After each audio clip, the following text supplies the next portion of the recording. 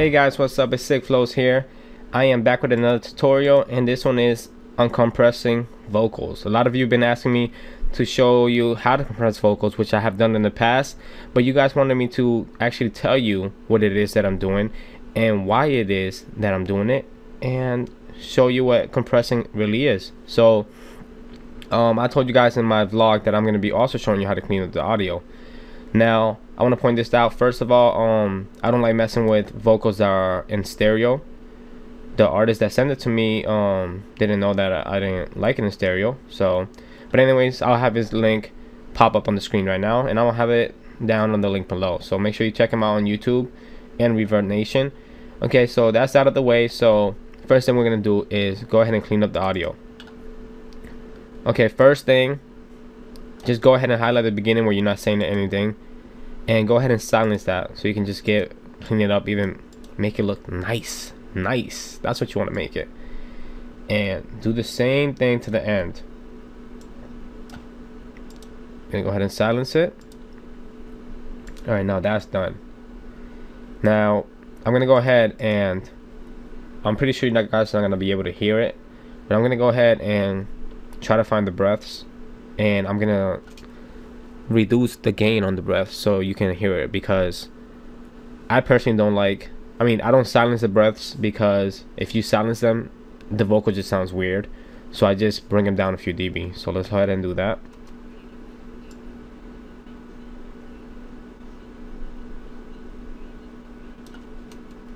This one right here is a small breath, so I'm gonna go ahead and gain it and give it a negative 3.5 dB. Bring it down a little bit and keep going. This one right here is the big one, so let's go ahead and give it a negative 7. And yes guys, I have a cold, so shut the hell up. Just playing, don't shut up. I hope I'm helping you. So let's see.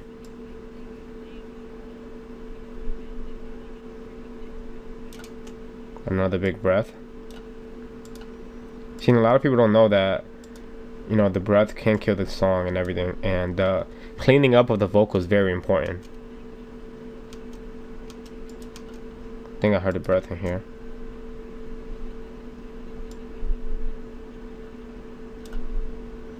This is a long, deep breath with nothing to be said in that huge part right there. So what I'm going to do is I'm going to go ahead and silence it. And this right here, he says so what I'm going to do is give it a little bit of an echo. So I'm going to go to select plugin. I'm going to go to dynamics. Delay. Mono delay. Echo. And let me preview it.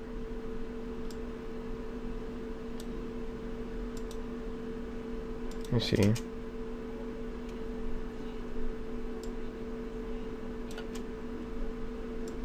This right here, I'm going to go ahead and silence it.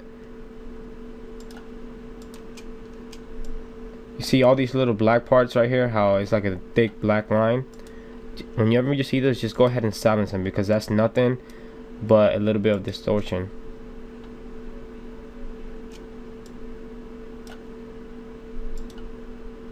And you want to clean up the audio as best as possible. So that's what we're doing here, is because, you know, I told you guys in a lot of videos, the better the vocal, the better the song and the mix. And you may not think it, like, you know, you may be like, okay, yeah, it was a little sound or whatever in the background that won't affect it because the beat will go over it. Well, yes, it would affect it. So another thing I like to point out, guys, is, you know, I know it takes time to do it, but if it was this easy to get like a radio song, everyone would be doing it.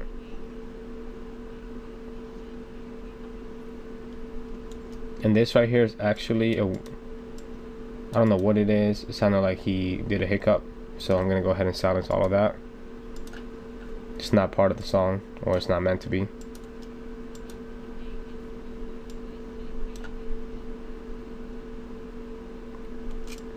Alright, so I think that's about it for cleaning up. Still got a few thick lines here, so I'm gonna go ahead and silence those.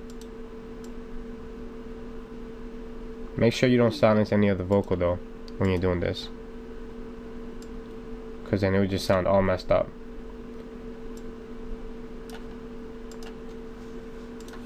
Alright, and then before we get into compressing now, I want to talk about the gate.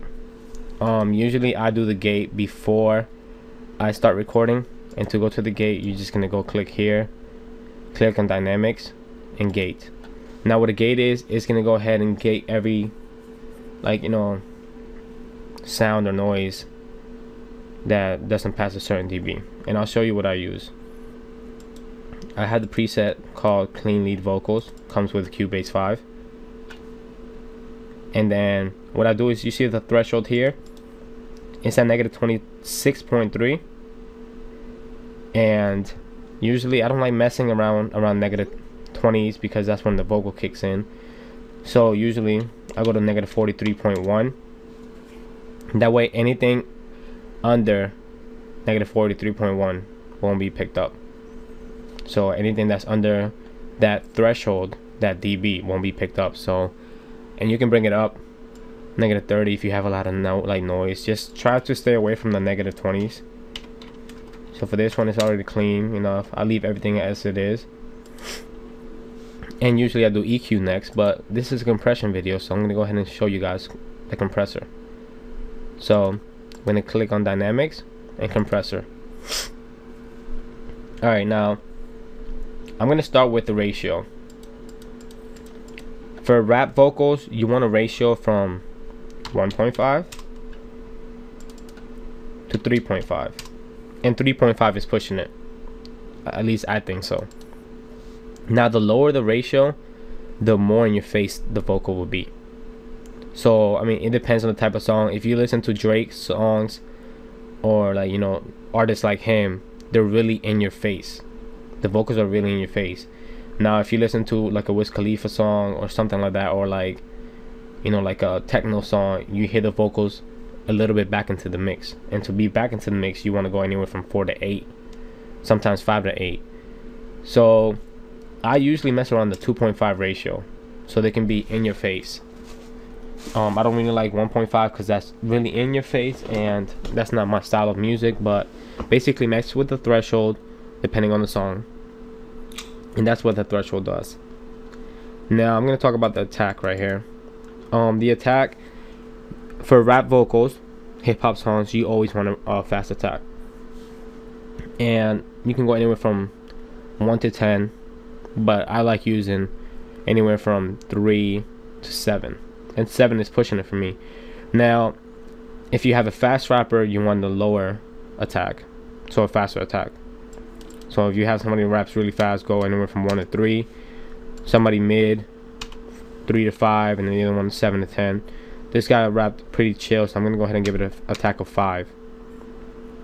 So now the hold is how many, like, milliseconds or seconds, I'm not sure what it is, but like if it's seconds or milliseconds, but it's the amount of time that it holds before it compresses. And you want that at 1, because if you have that hold too high, it's gonna hold for longer, and it's gonna take longer to compress your vocals, and it might not get compressed as well. So always leave that at 1. Now for the release is how fast after it compresses it releases and goes back to regular, to how your regular vocals. So you want to have the release at a pretty fast release. I'll say anywhere from 110 to 150, maybe 175. For this one I'm gonna go with 150. In your analysis, you always want to have that at 100 for rap vocals. Now I'm gonna play the vocals, and right here, this bar right here is gonna show you how much dB is actually compressing. So let's go ahead and do that.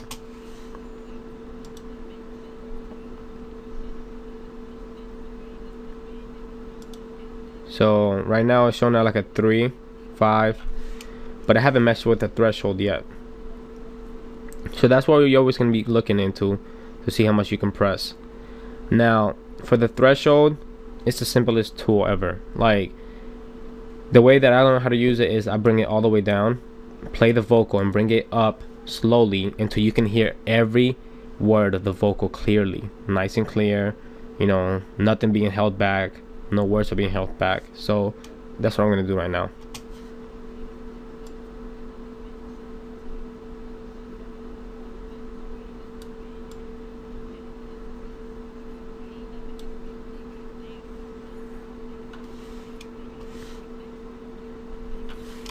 Alright, so I'm liking negative 23.1. I would say that for a good range for hip-hop, you want to go anywhere from negative 22 to negative 24, around there. Work on that. Now I'm going to see how much it actually compressed.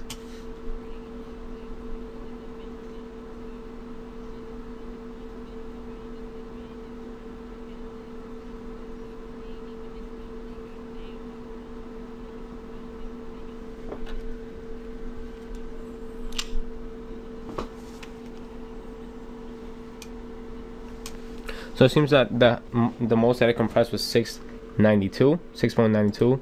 Now the makeup, you want to make up how much dB you took off from, you know, how much dB you compressed. Now you can have it in auto. The thing with auto is that I don't trust it, and it doesn't sound as good if you leave it on auto. So what you're gonna do is you can either give it, for example, mine is 6.92. So I could probably go with 6 dB gain, or I can try to go with 7.1 dB gain. I usually like giving it a gain, so I'll go with 7.1. And the vocals, what's gonna happen is actually it's gonna get louder. So let me see.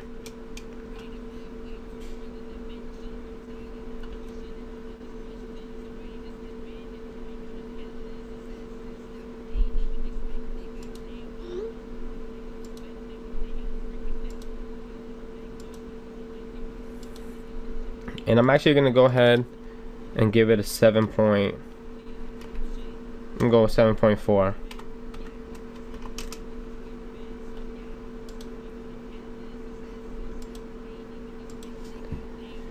Alright guys, and that's basically it for compressing vocals. What I'm gonna do is right after this, in this video still, I'm gonna have a little part, maybe 10 seconds of the uncompressed, and then 10 seconds of the compressed version, so you guys can hear the difference. So, well, thank you for watching, guys. If you liked this video and this helped you, go ahead and make sure you comment, like, and subscribe. And if you want me to do any other videos on EQ or anything like that, go ahead and comment down below and write me a message. Contact me on Facebook, Twitter, you know, just find a way to contact me and I will help you guys out.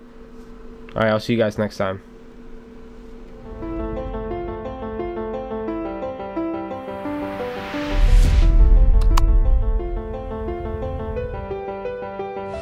Raw, you niggas, you spit flaw. The type of nigga that hit the mall and drop jaws. No fellas, of course I'm talking about the ladies. Yeah, your girls saw the matchstick and